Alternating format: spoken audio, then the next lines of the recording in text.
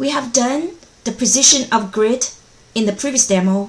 Now what we're going to do is to arrange the content align with the grid.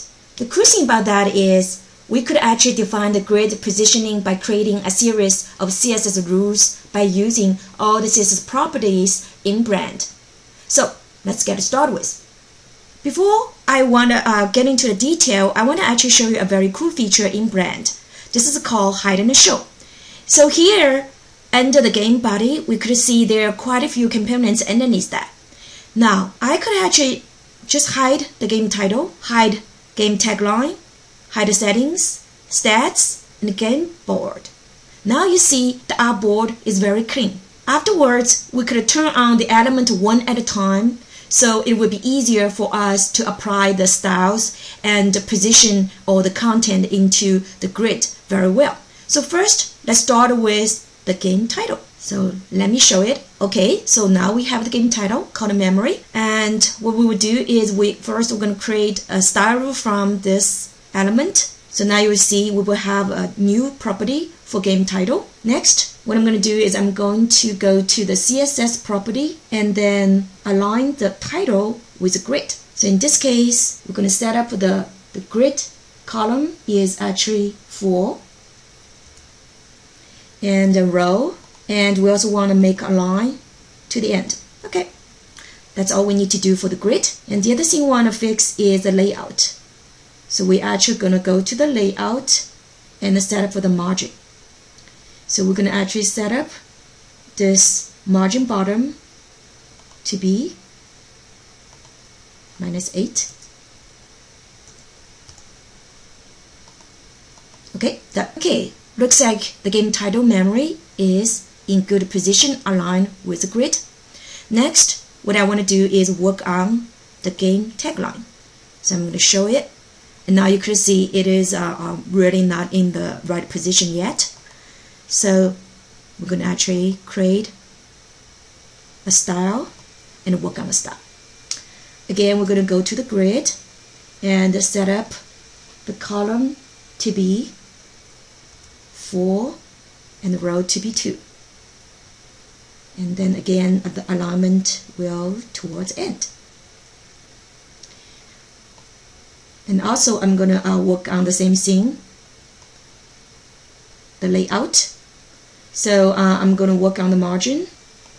So I'm going to set up the top to be 0 and bottom to be 0. Looks good. Now, next I want to make the tagline a little bit larger. So what I want to do is I'll go to text and change the font size to be 18 pixel.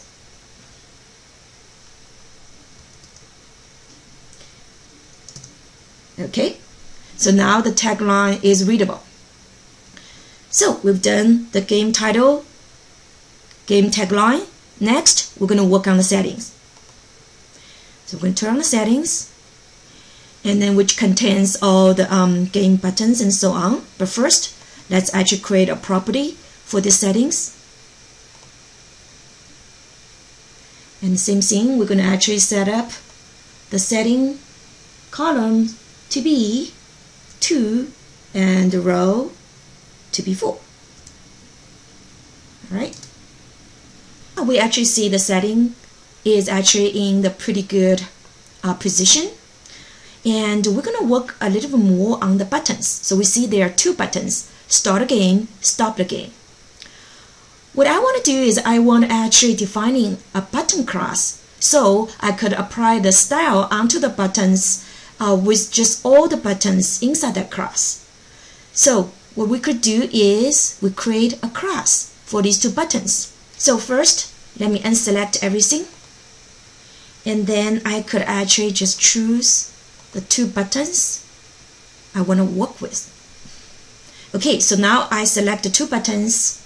I'm going to use the HTML attributes panel to actually create a new class by using the add class name button here. So the button will be called game buttons. Now we have created again buttons for these two buttons. Let's go back and style more. So we can actually notice we create a style rule from element class this time. And the class we want to work with is called game buttons. Okay, very nice. Now we're going to actually still continue work on the buttons. Go back to the CSS properties. And what we're going to do is we're going to actually change the size of the buttons. So we want to make it 100% with the width, and the height we want to make it 40 pixel size. Okay, and we want to make the bottom margin, which is belong to the layout,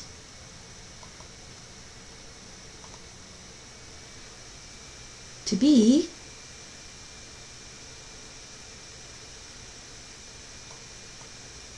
10 pixels. Okay, let's just type 10 pixels. Done. Okay. I think our button looks much better now. Now I'm going to actually go back and adding a little bit more things into it. For example, I'm going to actually adding one more row here. So let me actually just add something like this. We're going to actually go back to the stat and show where the stat is. We're going to apply some CSS onto the style. So what we want to do is we want to set up the grid column to be 2 and the row to be 5. Okay. And also we're going to work on a little more about all the time display. Okay, so let's work on that. Let's expand the stats. Go to the time display. What I want to do is I'm going to actually work on the class called values from the time display. I'm actually going to change the font size of that display. So let me go to the font size and set 40 pixels. Now the time looks more readable and everything is aligned pretty well. Next, what I want to do is I actually want to do the game board. So let's go to our game board. Let's show it. And then again, we're going to actually create a style and apply the style onto it. We're going to work on the grid. So the column will be 4. And then the row will be 4 as well.